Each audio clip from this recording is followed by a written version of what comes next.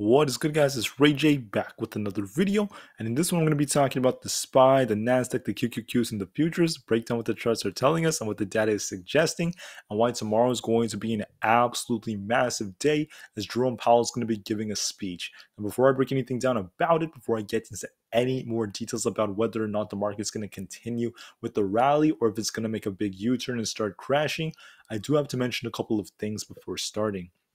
Firstly, I'm not a financial planner. Make sure you take none of this as financial advice whatsoever. And also, if you guys can, please smash the like button if you want to see more videos like this. It not only benefits me, it benefits the entire community as a whole. And the last thing is, if you guys can, please check out the Moomoo link down below in the description. If you sign up for Moomoo, the link down below, and deposit $100 into the account, you're guaranteed 5 free stocks plus free level 2 data with $0 in commission trading. So check it out before they run out. The offer ends in just 8 days. But that's out of the way. Let's get on with the video. So Tesla's actually up about 2.52% for the day, outperforming the markets. And right now, the market basically did the same thing, right? We're just dropping back and forth, going sideways. This is Tesla right here. If you want to look at SPY, very similar trend, just back and forth, pretty boring, not really much happening. And we do have a gap above right here. We also have a gap. I don't know if there's the gap below. I think we actually filled that one, but there is still space to come down either way. So the real question is the market going to break down? Is the market going to break out? We'll have to wait and see, but it's going to depend heavily on tomorrow because Jerome Powell is going to be speaking at 12:40 p.m. Eastern time. When it's almost 1 p.m. Eastern time, you have to be ready because what he says will affect how the entire market ends up moving. I also believe that technically, okay, I'm not guaranteeing he's going to say anything. I don't know what he's going to say. I don't know if he's going to pump the markets or cause the crash or anything like that. But I want to note that if I was the Fed speaker, it would be in my best interest to cause the market to come down. I say that because seeing a high market during a time like this could lead to more financial distress for individuals when we start to see the market crumble. Also for institutions, because the crash would technically be bigger, right? The market wants the Fed wants the market to come down now so that the crash isn't as bad by the time it actually ends up happening. I just wanted to note that. So it's very important to remember Powell speaking at almost 1 o'clock p.m. Eastern time. Be ready. After he's done speaking, we have more Fed speakers. On Wednesday through Friday, we have Fed speakers every single day. When they come out, be ready because they do tend to cause choppiness and also downside. Please be ready. We have initial jobless claims on Thursday, and then on Friday, we have next Tuesday, we have CPI coming out on Valentine's Day. So we have so many big things coming out.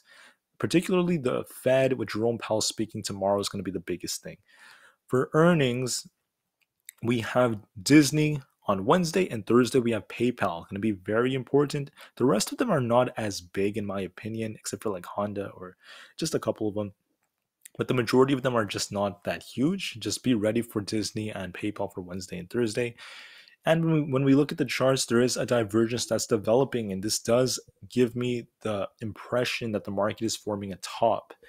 There's clearly a divergence that's being developed. We have the fear and greed index right here. As you guys can see, there's an uptrend right here. See how the peak from August is not as high as the peak right now? This has been on an uptrend. You could draw a line with a positive slope because of that. And then you could draw a line with a negative slope from right here when you look at the S&P 500's prices. What does this tell us? The fear and greed index is more greedy right now than it was in August, but the peak that the market has, the high of the market, is actually quite lower than the peak from August, which means there's a divergence right here. And also you have to remember that whenever we see the fear and greed index meet those extreme levels, the market tends to top. That's what happened right here. That's what happened right here. That's what happened here and here and here. And now it might happen right over here. So be ready, guys. The market's at extremes, not typically the best place to be buying. But now let's break down what's happening to the trends. For tomorrow, I just want to note it's going to be very boring in the beginning. All right, it's going to be super, super boring. I expect the market to just trade sideways. I think SPY is just going to chop back and forth, not really do much. And we might make a big move, maybe to the upside tomorrow to fill this gap up here. But then that doesn't guarantee we're just going to keep pumping, because on the daily time frame, the MACD is getting smaller. We are kind of slowing down, losing some momentum after the two flat indecision candles that we have. But I want to break this down for you guys, because right now there are two possibilities I'm seeing. And I don't know which one is guaranteed to happen, or if one of them is more likely to happen than the other. I think that 418 may have been the top. We have some evidence of that. And then the market's going to start respecting a downtrend from here. Or the market might form one last top, get one last big push thanks to Powell or something before we start to truly downtrend. So it's very hard to predict. I can't promise anything, but I do know we have to be very careful for what it's about to do. For tomorrow, I predict the market's going to trade sideways until Powell starts speaking. Okay, so just expect it to be boring and choppy in the beginning. Then when Powell starts speaking, that's when I expect the market to either get a big pump up, or we could see the market reverse and come down.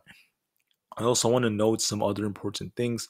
Looking at Tesla, it was basically just flat throughout the day. We bounced between 190 and 198, and we didn't really do much. Let me pull up the hourly chart for Tesla.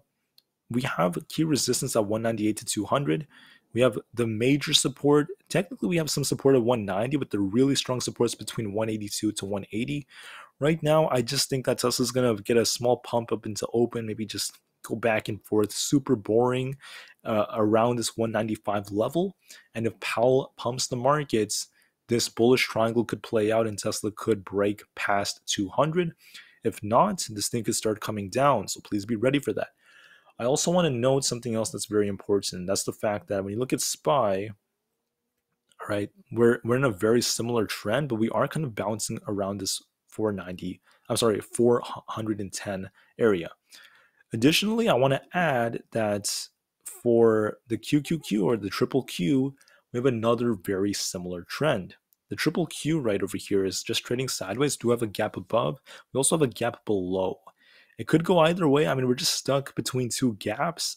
I wouldn't be surprised if we get a small pump up to fill this gap, but we end up just trading sideways. I don't know if 313 is the top or if we're going to form a new top, but either way, I do believe a topping process is here. Either this is the top or we're about to form one last top before the market comes down. Once again, it depends on Jerome Powell. Seeing the gaps down here, it looks to me like we might end up seeing downsides a little bit more likely. Finally, looking at Google, similar trend. We have the gap that's still getting filled. It hasn't fully filled yet. We might push up a little bit and then continue with the sell-off. And I do think we are going to fill this gap relatively soon. I also want to note, and the gap is going to take us just to about 100. That's my target. Very similar to Amazon, right? I actually have a similar target. But on Amazon, I want to note, I'm anticipating Amazon to basically come back to 100 and try to hold it. It's going to be a fight to hold it. But if we break below it, there are a lot of key areas below that zone. I also want to note that on the daily chart, if this thing does end up breaking down, if we break below 100, then we have the 50 EMA around this 96 level. It's a very important level to watch. But overall, we're going to be seeing how this thing reacts to 100. Looking at Aapl, I want to note that Aapl actually is reacting very similar to the previous earnings. Nice pump up followed by a bit of a red day today. Aapl has a big gap down here. So are we going to come down for Aapl? It's very possible, but I want everyone to be prepared nonetheless.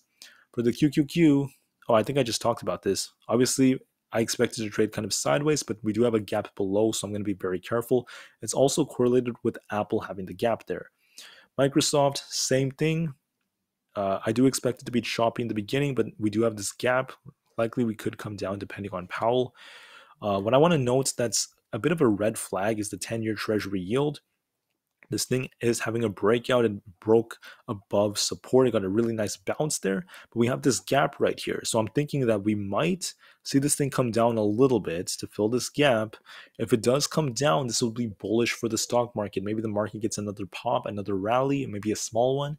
And then if this thing holds and gets a big bounce and starts like an uptrend after that, the uptrend continues, then we might see the market start to come down. That still is very very possible. So please be prepared and be ready for that. The last thing I want to talk about is the biggest red flag in this market, and that is the dollar index. The dollar is starting to break out. If this thing continues to break out, it's going to be bearish for the stock market. The whole market is going to likely start downtrending. And I want to note that right now, yes, we have a nice uptrend, but it might come down to retest this wedge right here before getting a continuation. Either we're going to do that or we're gonna just keep going. But I want to note that every time this thing breaks out, the market has already topped or it's about to top, right? One of those two, all right? At least historically. I want to note to you guys that this is how this thing has been moving, okay? We have these like falling wedges that develop, and they tend to develop when the market is like in a very bullish state. Then we break out when the market's ready for reversals. So let me give you an example. Remember how the market was pumping back in March? What was the dollar doing? Back in March, the dollar went from being at 99, came all the way down to 97, traded sideways, but it came down a bit. Then it broke out. It got this breakout. That's when the market peaked and the market started coming down. Then we fast forward to like the time when the market crashed around May. This thing started coming down. The market started bouncing a little bit. Then it continued to go up going into June. Same thing. Now I want to talk about the falling wedge that developed in August. Remember this, guys?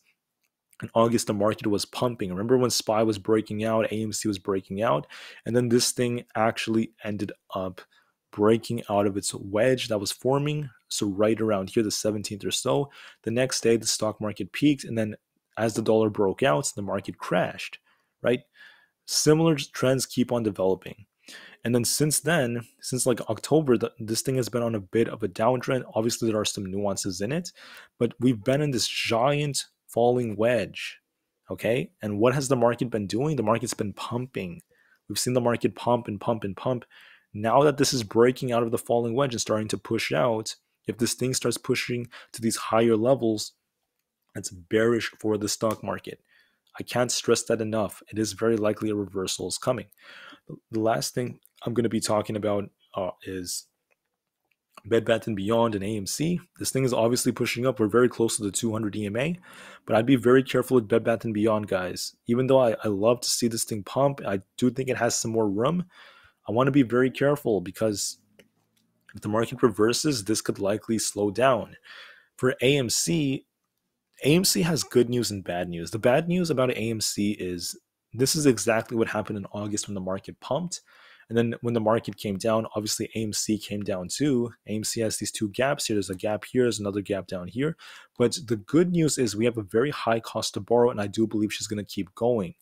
So I don't know if AMC is about to make a crazy huge move and try to get to all-time highs, for example. I do think it's unlikely, but I think it's possible.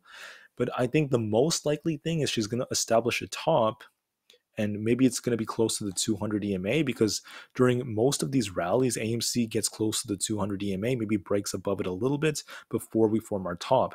The 200 EMA is around $8, so I'm going to be watching $8 to $9. Finally, the last thing I wanted to say is the fact that when you look at AMC, there's a high cost to borrow, and when we get the high cost to borrow, a lot of those shares are just being eaten up. So like I said, I mean, in order for us to confirm whether or not this is the top, I just don't know. But I will say one thing, and that is I think she has a little bit more room to keep going. She should keep going, but do not expect her to break all-time highs. She might just be forming a top. So let me just show you guys something else that's interesting before I end this video. AMC could be doing something similar to this. I know a lot of people are letting the FOMO get to them, but please be careful. So on the left, I'm going to put the August chart, and on the right, I'm going to keep AMC's modern day chart. August is, where is it? Right here. Yeah, so the chart ended up getting adjusted because of the creation of Ape. Look at what the setup looked like during the massive run-up in August, right? It looked a lot like this.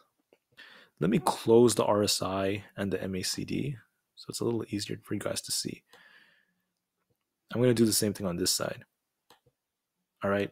What you will notice is, and I'm not guaranteeing anything, but During the pump, we had this big rally. We came down, then we got another big pump. Then we broke above the 200 EMA on the daily. We actually broke it to some degree before we came down. Then we formed this head and shoulders like formation.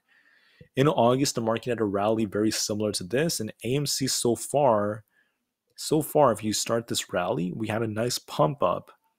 We came down, very similar to this pump up, then we came down. And then we broke above it, just like how we broke above it here. Depending on how high AMC gets to, it might try to keep going, but we could be forming a head and shoulders. This could be the left shoulder, the head could be forming, then the right shoulder could come, and we will likely come right back down. I don't know how high she'll go, but I do believe she may have some more room to go. The high cost to borrow is very interesting as well. But anyways, guys, that's what I have for this video. For AMC, could she break crazy high numbers? Yes, but I think it's more likely that she's going to establish a high, maybe between $8 or $9, maybe even higher, who knows. But somewhere near where we are, just a few dollars higher, I do think she's going to establish a high, and I think the market's going to start reversing. And just like what happened in the past, when the market reversed and started coming down, AMC did the same thing. It happened in March, it happened in August. So don't let your emotions get the best of you. That's most likely what's going to happen. I can't guarantee anything because it depends on TA, it depends on like data, it depends on what happens if she does end up squeezing right now. We have to wait and see, okay? That's basically what the bottom line is. But anyways, guys, I want to thank all of you for listening. Have a great rest of the day, and I'll see you guys in the next one. The market to the moon because the long-term future is still very bright, and peace out.